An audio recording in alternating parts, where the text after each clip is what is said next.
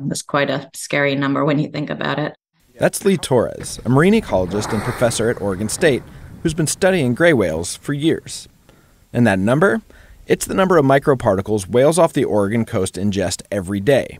Up to 21 million pieces of cotton, polyester, nylon, and other plastics. The numbers even caught Torres off guard. Very high. They were kind of shockingly high, so much so that we redid our math multiple times to make sure that we were doing it correctly. To figure out that number, Torres had to look at what the whales were eating, which is mostly a tiny animal called zooplankton.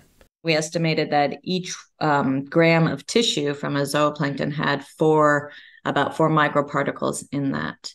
And just how much is 21 million microparticles? Suzanne Brander, who co-authored the research, explained. If you laid 21 million microfibers from end to end, it would end up being 19 or 20 miles in length.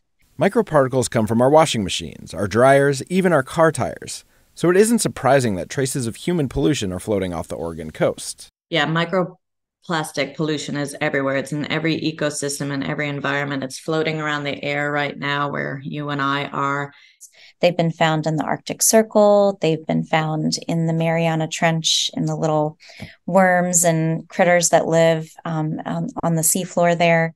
Studies on other animals have shown microplastics can lead to cell and tissue damage, and sometimes disease. It's not yet clear what the impacts on gray whales might be, but the animals are already struggling through what scientists call an unusual mortality event. Since 2019, higher than average numbers of gray whales have been washing ashore from Mexico to Alaska, and experts believe they're having trouble finding food. Torres said she doesn't think microparticles are causing the whales' deaths, but they aren't helping either. I think they're nutritionally compromised, but certainly when animals get nutritionally compromised, other things start impacting them more, such as pollutant loads that they might carry from microplastics. There are things you can do to help, though. There are filters you can fit on your washing machine or your dryer to catch microparticles.